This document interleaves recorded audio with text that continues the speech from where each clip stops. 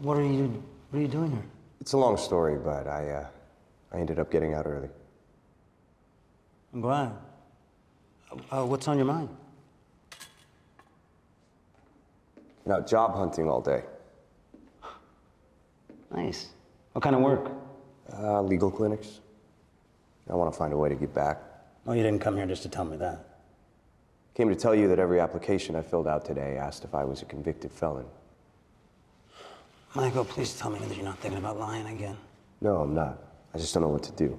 You know, I know that none of these places are going to hire me after seeing I checked that box. You don't know that, Michael. It's the first day. I know I saw 30 different looks on 30 different faces, and they all said the same thing. Well, what if I told you I know a place where they won't give you that look? You offering me a teaching job? Yeah, I am. I mean, a legal clinic isn't the only way to get back. Father, I'm not sure if you heard me. I'm a convicted felon. Michael, you came from here. And if we can't offer redemption to one of our own, then what kind of church are we? I don't know, Father. Father Conroy's going on vacation for 2 weeks. Just take his classes. See what it's like. I mean, the worst thing is you'll realize that this isn't right for you.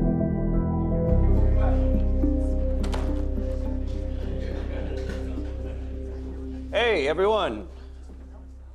Morning. Most of you are aware Father Conroy is on a well-deserved vacation. I should know. I don't think he's had one since I had him here 15 years ago.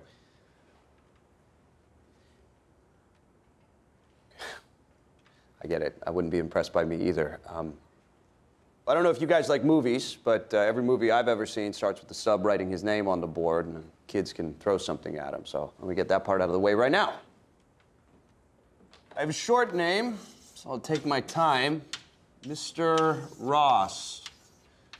But you guys can call me Mike. Okay, what'd you guys come up with?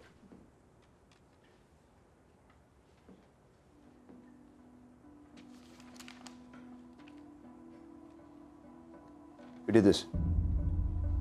Team effort. Think this is funny? I sure do. How about you, Chris? Cracks me up that our teacher was in prison last week.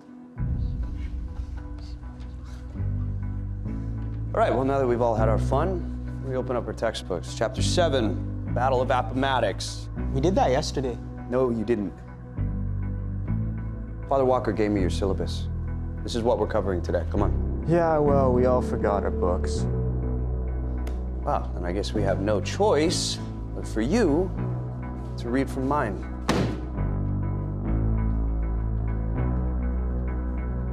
I just have one question before I read. You ever drop the soap in the shower?